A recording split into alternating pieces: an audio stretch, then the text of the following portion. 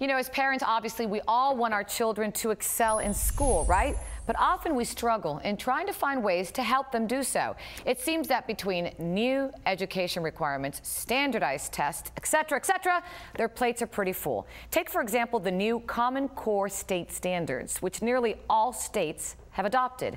This initiative raises the expectations of children in school, and this in turn raises the bar for standardized tests and graduation requirements. Joining us today is Nancy Poliseno, president of the nonprofit group Association for Middle Level Education. Good morning. Good morning. Thank you so much for being here. I got to tell you, when I see what our children have to endure today, it's absolutely amazing. And frightening, let me tell you as well. But explain to us what the Common Core state standards, what is that? And how this ups the ante. It does up the ante. The Common Core state standards were developed through the collaboration of teachers, administrators, and experts. And the idea behind developing a set of common state standards was that we would see student achievement improve across the nation. And what is the emphasis nowadays that they're putting on vocabulary? Because that's what I hear all the time, vocab. Within the Common Core standards, it provides us a concise and a clear framework for parents and educators to know what is expected of their students. Right now we have the standards that have been developed in mathematics as well as language arts. And your language arts standards include reading, writing, listening, speaking, technology, media, as well as language. And a very important component in the language piece is vocabulary development, because we know that good vocabulary extends throughout all the content areas. So how can we as parents help our children excel in that area? One of the things that is most important, I think, for parents to do is to become familiar with what the Common Core standards are and what their child needs to know, and know where it is that your child is struggling. You need to communicate with them so that you know what their course load is, as well as there are multiple resources and learning programs out there that you can use to support your child's development at home. Just make sure that they do align with the Common Core standards when you select that program to use. Great information. Thank you so much for your time. Thank you for inviting me. Really appreciate it. And joining us now from San Diego, California, are the writers of one such program. It's a tool for parents to help their children improve their vocabulary.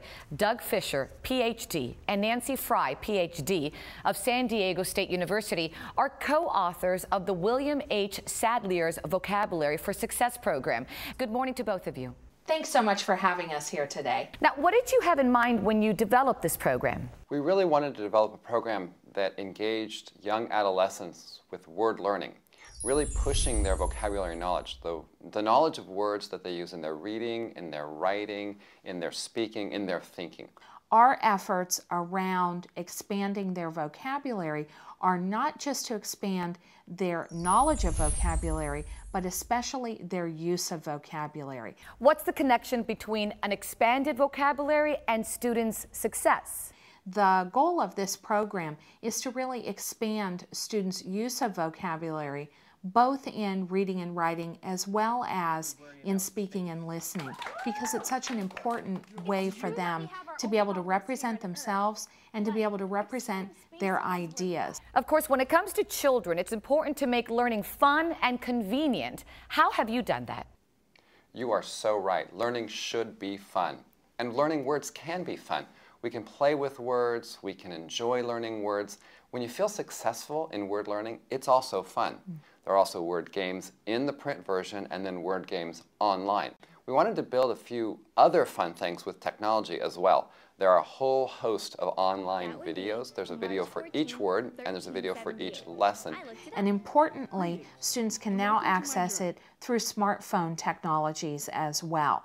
This is essential for making sure that these words and the games and the programs are relevant to students. Great information. Thank you to both of you. Really appreciate your time. Thank you for inviting us to join you. It's been a pleasure. Thank you. And to find out more about William H. Sadlier's Vocabulary for Success, visit sadlier.com/thebalancing act.